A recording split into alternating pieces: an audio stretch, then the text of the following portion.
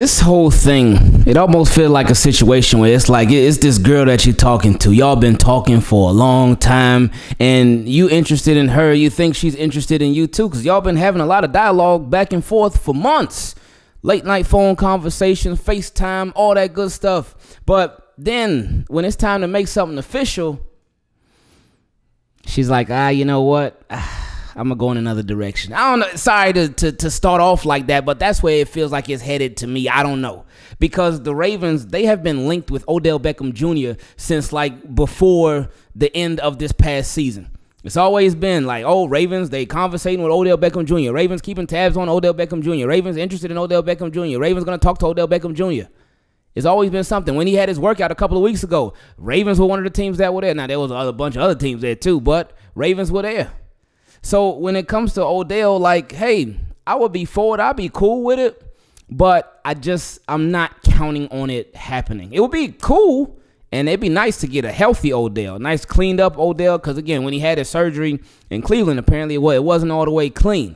They didn't do a good job. But then he had the second one recently, and they apparently had to fix the first one and then work on whatever else was going on up in there. But now he should be good to go. So we'll see. But like one bright spot about this whole thing is that nobody signed him yet. So the Ravens have an opportunity. They still in the runnings, I guess. But anyway, let's get to the report. We doing all this talking. We didn't even get to the report yet. It came from Josina Anderson, who has been on everything Odell Beckham Jr. and everything Baltimore Ravens too. And Josina Anderson, she handles herself with so much class.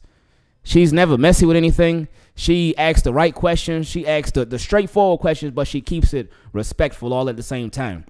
Not everybody can do that. Not all reporters can do that. Not everybody can keep it classy. Not everybody can keep it respectful. So shout out to Josina Anderson. But anyway, she said, I'm told free agent wide receiver Odell Beckham Jr. has arrived at the Biltmore with plans to talk to at least the Ravens per him. So she talked directly to him. Now, when she first put the Biltmore, I was like, hold up, did you spelled Baltimore wrong? I know that both words are close, but there wasn't no accident. That's the hotel that all of them are staying in. So Odell Beckham Jr. like, hey, look, all the teams, and I'm sure he's going to talk to other people too. I don't think this is just going to be an exclusive Ravens conversation. It ain't like he's going to go there, all right, let me go. And he's been training in Arizona, so he's close, but it ain't like he's going to be like, all right, let me go talk to the Ravens. Okay, bye, I'm leaving now. No, man. Odell trying to set that market. He trying to see what his market is, man. So he's gonna be talking to some other people too, I'm sure. But hey, Ravens involved, cool. Let's see what happens. Let's see if they can make something happen, if they can get something done. You know what?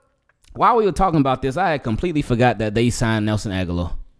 I completely forgot about that. I just remembered that just now while we were recording this video.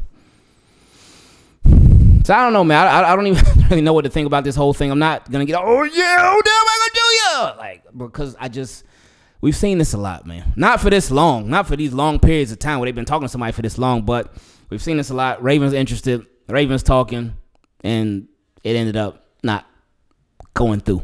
So, and again, with their quarterback situation, that is one thing is so big, like that's huge. Odell Beckham Jr. don't know who's going to be throwing on the ball if he were to go to the Ravens. Again, Nelson Agholor, I told you, Nelson Agholor was like, hey, cut the check. Odell Beckham Jr. like, well, hold up there, buddy. Wait a minute. So, Ravens got to see.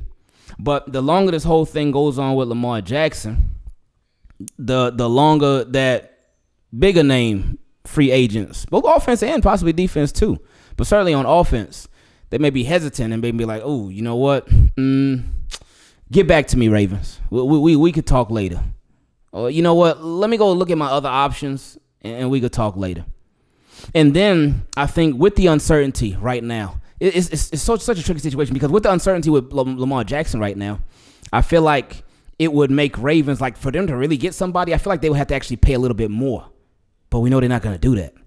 Unless Nelson Agholor has some other offers that were a little lower than the Ravens, and the Ravens just had to lock them up. But I feel like it will make them have to pay a little bit more.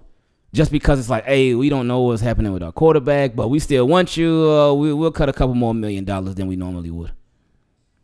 Just my thoughts. So, anyway, we'll see what happens with Odell Beckham Jr., if anything. And we'll go from there. I love y'all, team. Keep it clean. Make sure you subscribe so you don't miss not one video, because there's always something going on. I love y'all. I appreciate y'all. We out.